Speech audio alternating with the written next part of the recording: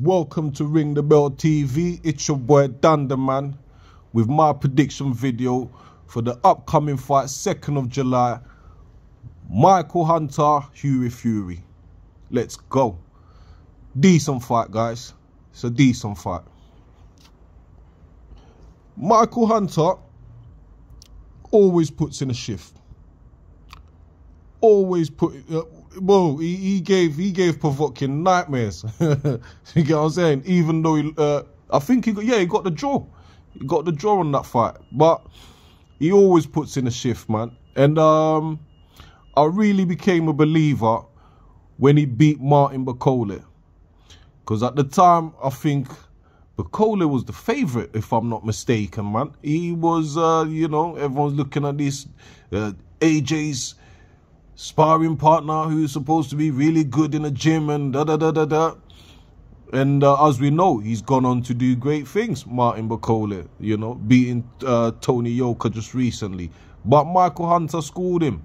He put it on him. He stuck it on him. And, yeah, man, a convincing victory against Martin Bakole. Well, mate, that's what made me, you know, I became a believer, should I say. Michael Hunter believer, man. So, anyways, on to the upcoming fight. I think Hughie Fury can beat Michael Hunter if he applies the right game plan. Because Michael Hunter's a come forward type fighter. He's coming in there to put it on you. You know, he's coming in there to really mix it up and just throw the kitchen sink. You know what I'm saying? He's that type of fighter, man. He comes in there to bang.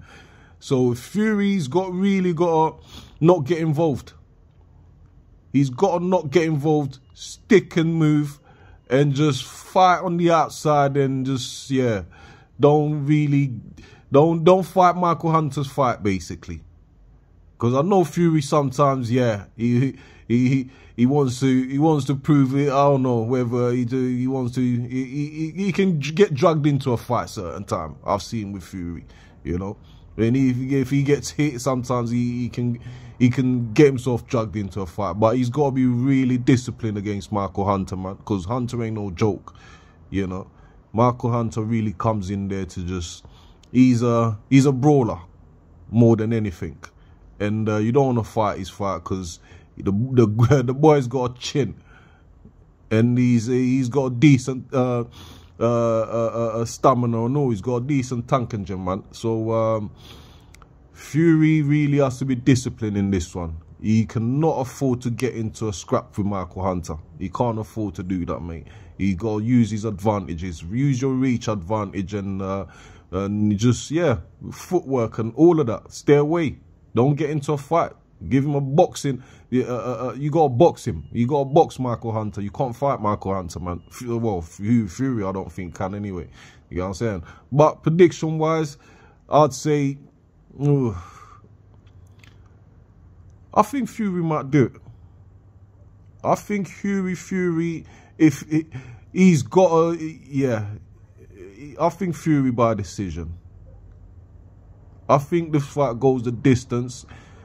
If Fury don't get himself involved in a firefight, I don't see Michael Hunter knocking him out. And over 12 rounds, I think Fury is technical enough to just win more rounds than Michael Hunter. So I say Fury by decision. Yeah, look forward to seeing it. Anyways, your boy Dunderman, Ring the Bell TV. Like, subscribe, share, all that good stuff. Salute.